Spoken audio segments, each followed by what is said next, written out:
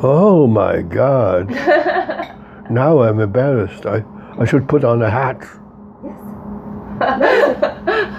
Or flowers. No. Maybe so. Maybe later. Where's the hat? But there is a hat lying on my bed. And don't tell me my bedroom is messy. Don't tell me. I don't need to be told. I didn't take a look. It's private. What? Sleeping rooms are private. I don't know, but I mean, I have a sister who I like very much. The only member of my family who I like, who keeps saying, don't wear this hat. You look much more impressive without your hat. You want the hat? But I think the bread is a good branding tool. Because I've looked up quite a lot of videos and you're always wearing the hat, right? But I sometimes don't. I mean, I don't have to. No. It's not grown to my head. Yeah, it wasn't a red hat. I was wrong. Because you had a red turtleneck on and a black hat. That's possible. Anyway, you want it or you don't want it. I'll do whatever you say. Just leave it. It gives you a cool artistic impression. Makes you look cool. Whatever you say. So I've prepared some questions. You what? I've prepared some questions. I am ready. And you can ask anything you want. It can be very embarrassing, can be whatever you want. I'll answer it as... But to answer this, so we are part of this governmental program for 1 month. We started some days in Washington, D.C., where we got an introduction, what the government of state is about, some clue about the elections that are going on. We met with one of the Google founders. He's called Father of the Internet. I mean, this man wrote history, if this is really true. But you are not part of this group, or are you? we both are. Yeah. Oh, you both are, but you are not. No, she's Okay. the host. She's the host. Yeah. Okay, sorry. Then we stay here for 2 weeks in Detroit. Everyone is with the host company. My host company is Tecton. Well, I'll forgive you that. What is your host company? It's the Detroit Hispanic community, development. Yeah.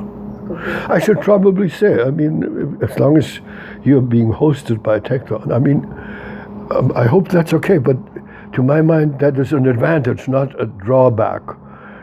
I probably represent a very different point of view from the point of view that you may have been exposed to so far. And I think that's part of why it's important for us to meet, because I will not simply repeat what other people have said, but I may say things that are different, some of which may be offensive. No problem. Okay.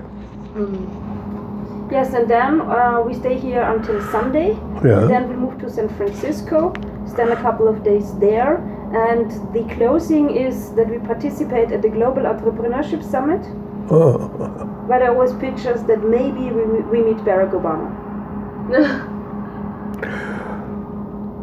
Do you know the... never mind. There are too many people I can ask you about. I won't ask you right now. And how I know Franz? Yeah. I met him at TEDx Pannonia. He was a speaker there, and I was a speaker there. And you've known him for quite a long time? Yes, we are connected on Facebook, and I always see what he's doing, and he's seeing what I'm doing, so we are in the same topic. But we didn't meet too much. In real life, I have seen him 3 times. Oh, really? I wasn't sure that you weren't a couple. No. And then he did see that I'm in Detroit, and then it came to his mind that we should meet. So it was Franz's idea. Yeah, Franz's idea was that we should meet. I think I made something of a slip. I was a little surprised that some of the people you mentioned, like Pony Ride and things like this, didn't immediately say, well, you need to meet Frithjof Bergmann. But on second thought, I realized, no, they wouldn't say that. They didn't suggest anything. No. They were just, this is us, and what you do is not so much interesting for us, so... Okay, but we'll talk about that too. But right now, I'm ready for any of your questions and whatever questions the first are. question I already started. You are the pioneer since 1948. How does this come? Why are you into this? 1984.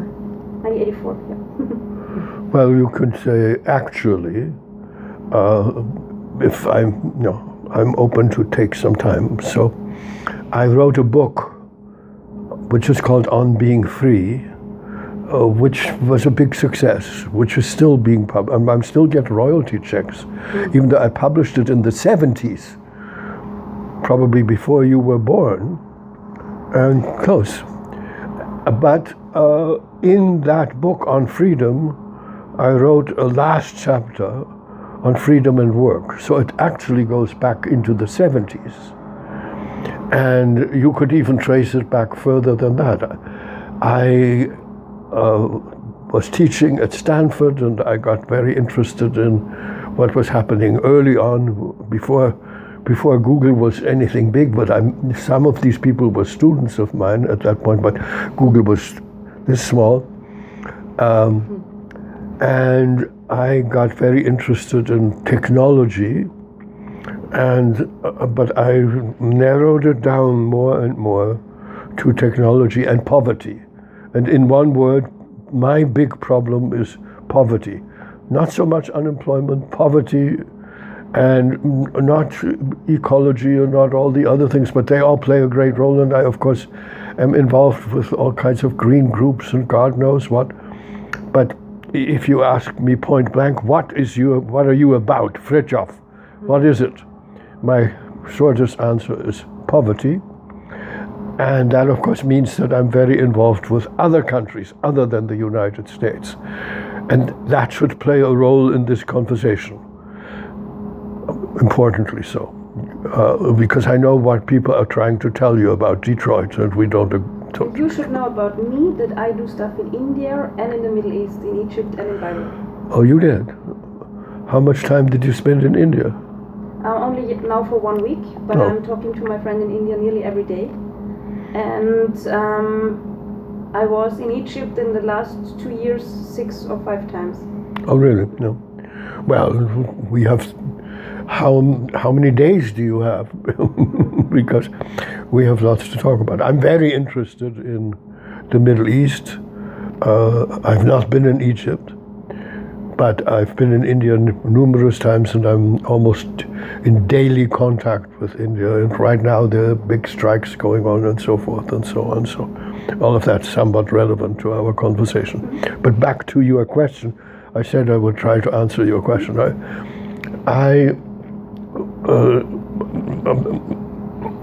I started by teaching philosophy. I had what some people consider to be a phenomenal career in philosophy. I was teaching at Stanford, I was teaching at Princeton, I was teaching at Berkeley, all of the big name places. But ultimately, I decided very early, in 1980, around the time Reagan was elected, I decided my topic was going to be work. And I had many, many friends, is this thing working okay?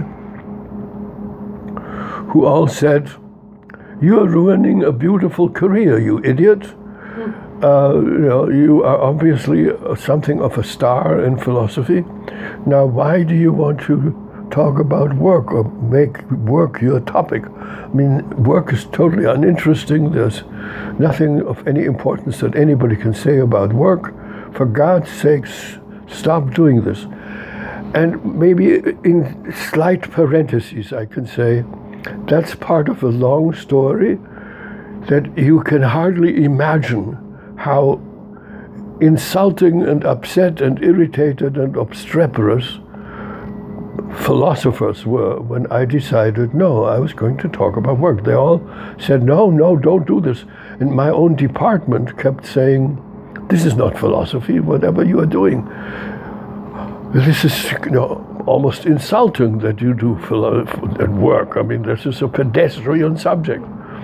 I said, never mind. I mean, I don't mind what you say. I think I know what I'm doing. So let me study work. And I started very early. That was even before then. I started to study. I started to write in the last chapter in the Freedom book, which was published, I think, in 77 or 78.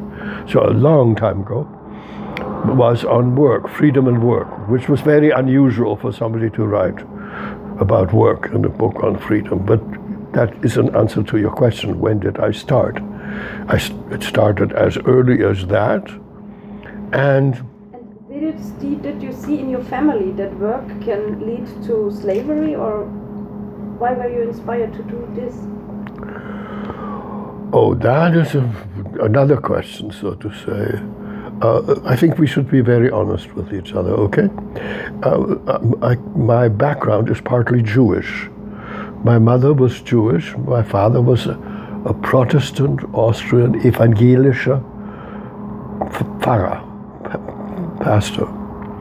So I grew up somewhat schizophrenically. People have written novels about my family history because this is a picture of my mother right up there, the one in the garment that was her disguise when she disappeared in order not to go to a concentration camp, and she disappeared and hid, and actually ended up working with American prisoners of war during the last years of the war when I was a child. But if you really want to know the beginning, sorry, I'm laughing, but if you don't mind, I will tell you. Part of the real beginning was that I was kicked out of the gymnasium very early. Gymnasium is a secondary school, very competitive, very elitist, all of that. And I was in a especially competitive one in Gmunden, which is Ulu. Anyway, because of one thing and another thing, partly because I was half Jewish, but for many other reasons, some of which involved grotesque coincidences like that, I threw an apple putz, the remnant of an apple, I flung through the classroom while I was in school, and by Freudian accident, it happened to land in, there were always a big picture of Hitler, and it landed in Hitler's face. Oh, wow. So I was out of that school right then and there within 10 minutes, yes. And that meant that because I had been kicked out of school, I started working on a farm. And I am forever grateful for that, because I started very early. I started when I was 11, 12, 13, to work on a farm. By the way, with a French prisoner of war who was also working on that farm, and other people, and I can tell stories forever about what it was like to work not far from Munden, not far from Ischl, on a farm. And so my relationship to work in a way goes back all the way to when I was a child, because I started working on a farm, and I worked many other things, and then I came to the United States exactly when I was 19, and that had to do with something a little bit similar to what you're going through. I was given a scholarship. I won a contest, great contest. Everybody was supposed to write an essay. That is worth mentioning. Everybody under 18, I think, in Austria was writing an essay on the world we want. And the first prize was 1 year in a United States college. And that was me. So it was a future study. So yeah, so I was already interested then in what kind of society do we want. And I was a baby, I was 17 or something like that. But and I remember I mostly wrote about how terrible Austrian schools are, which is all very true. But a lot of my essay was about what education should be instead of what education is. And that still is a big part of NewWork. You know, NewWork schools, even in Detroit and so forth. We can talk about all that. Did you work with Robert Jung? That is so nice of you to ask. You are wonderful. I'm so glad you're here. No, but the most memorable thing about Jung and Frithjof, and I hope you don't mind, there will be boastings in this conversation. You don't mind. Anyway, Jung and I met in China And he was there and I was there, and I gave a talk, and he came up to me afterwards and he gave me a big Jungian hug, and he said, "Now I know why I came to China." So he made my day. It was wonderful. So yes, we knew each other.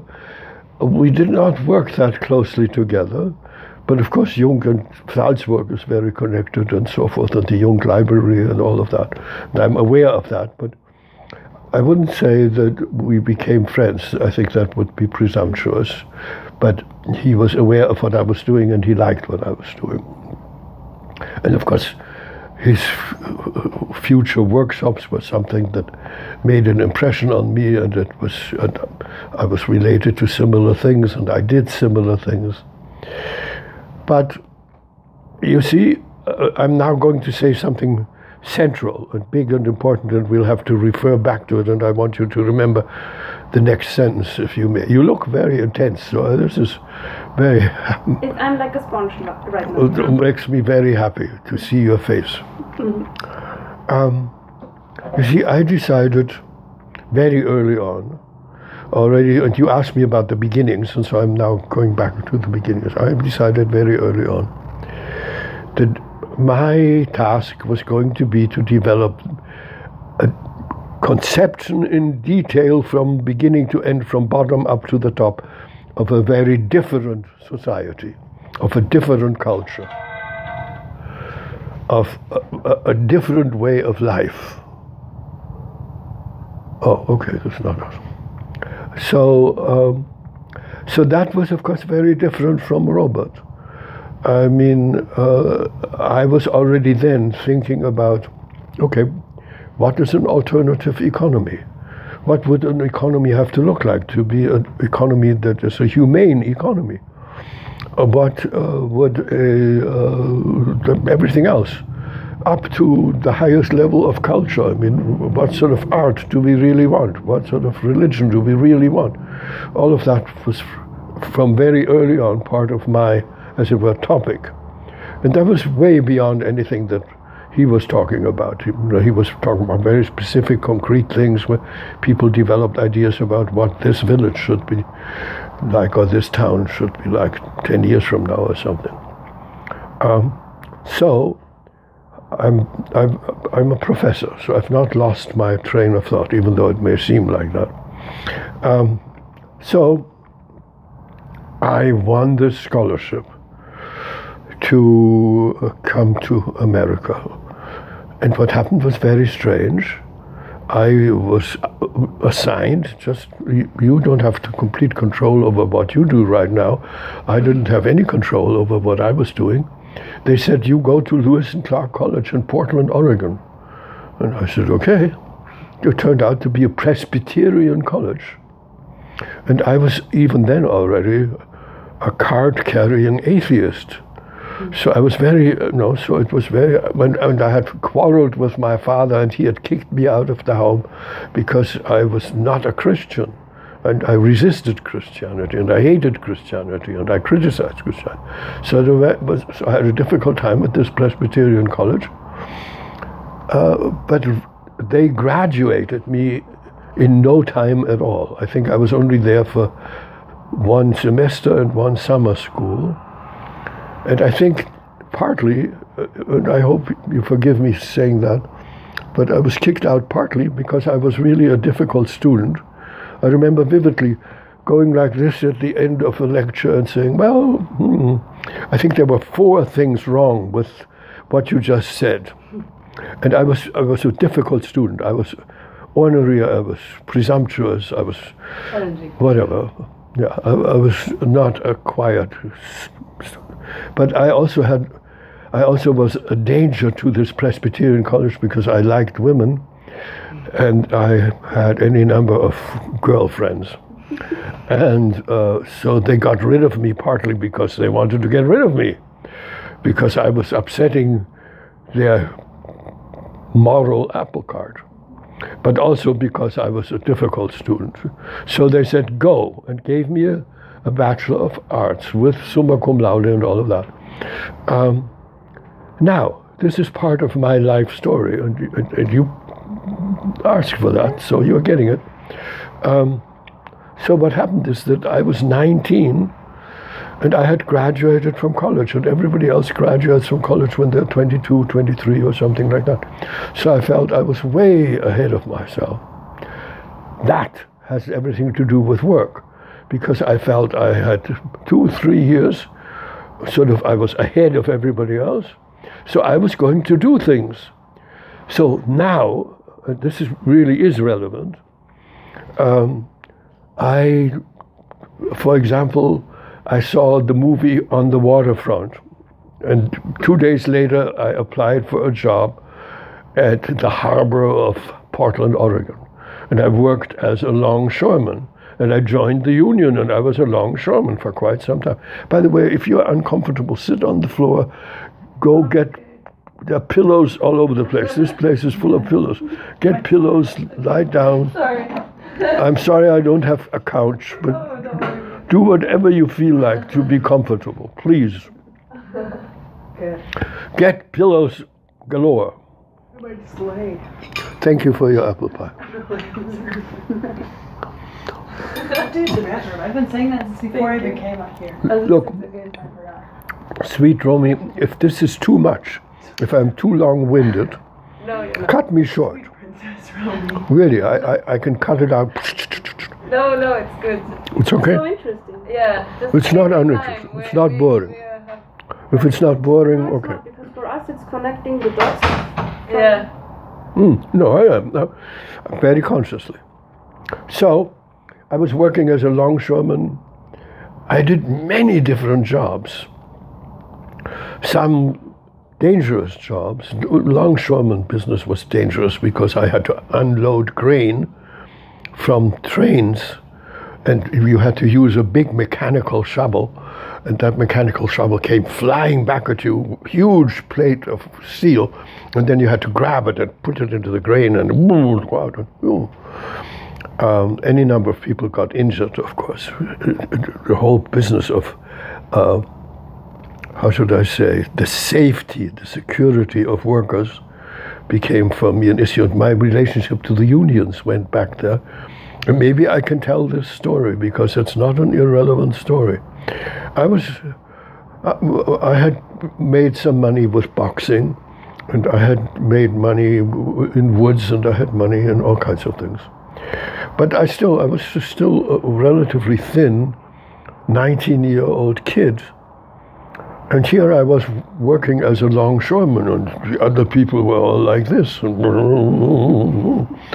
And I worked like I don't know what.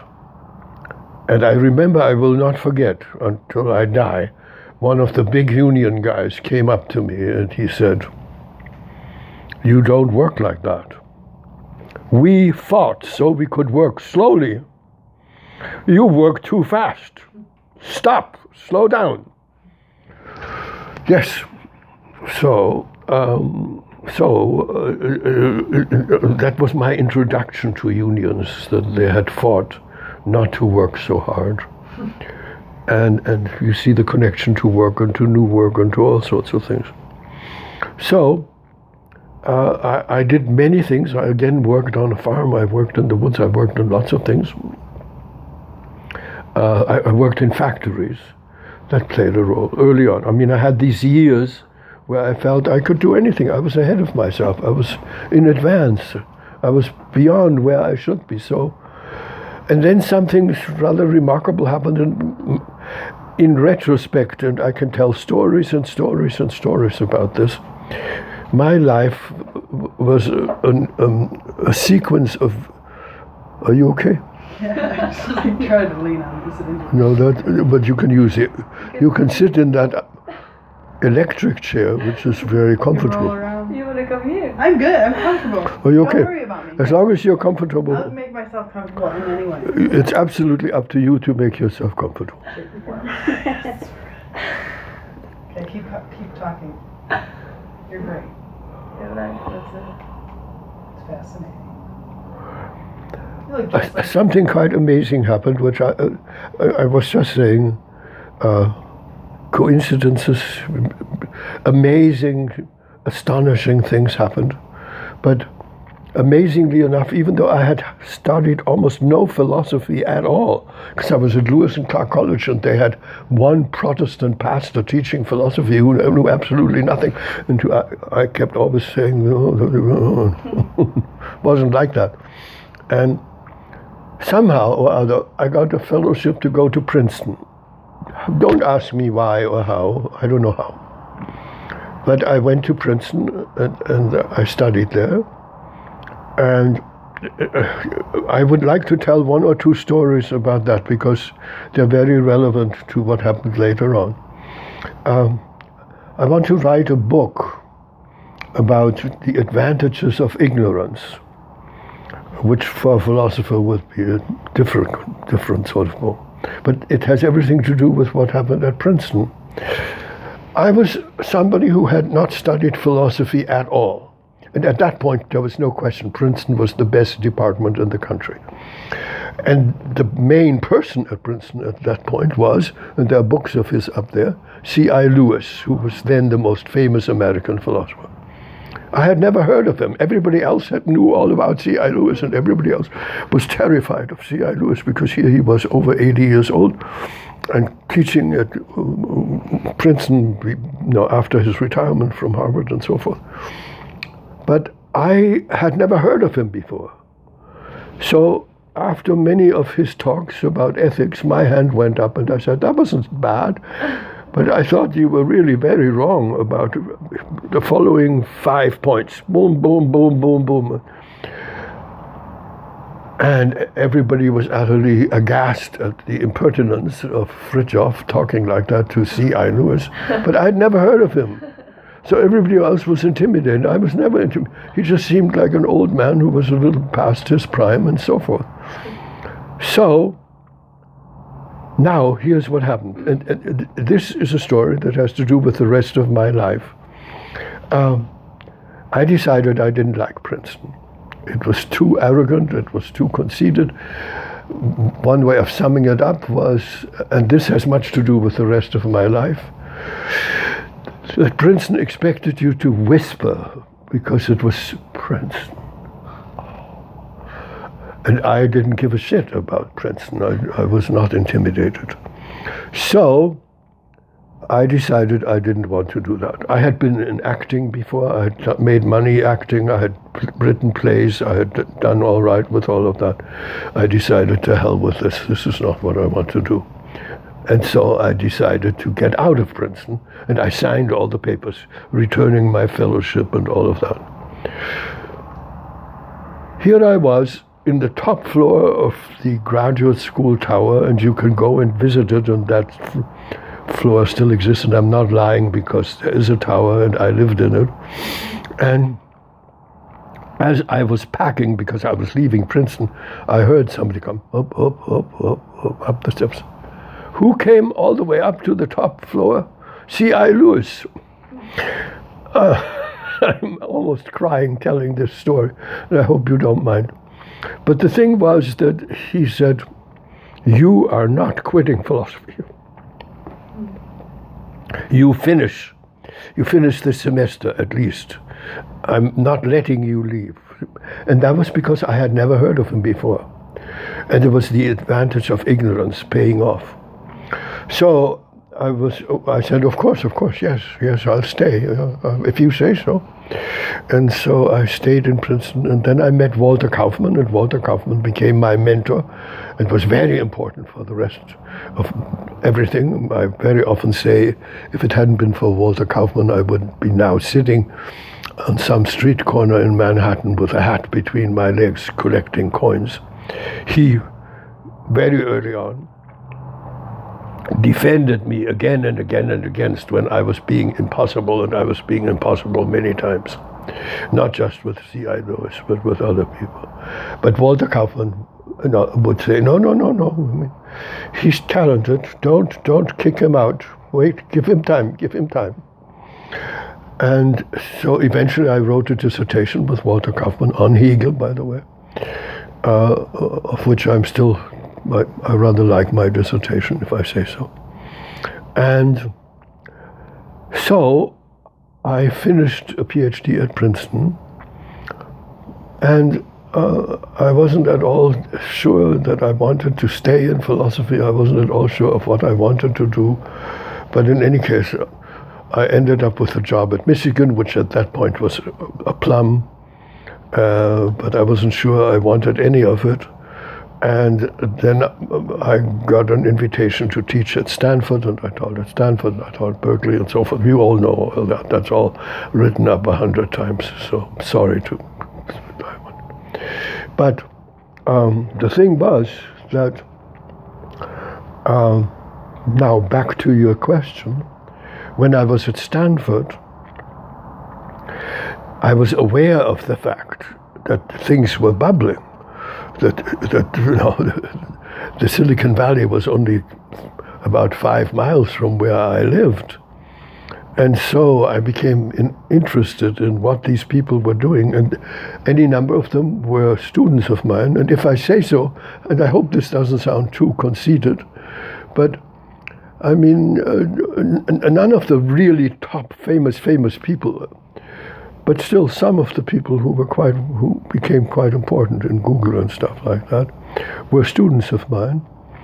And I say, it really, there were some resemblances, and that's possible to mention. I mean, that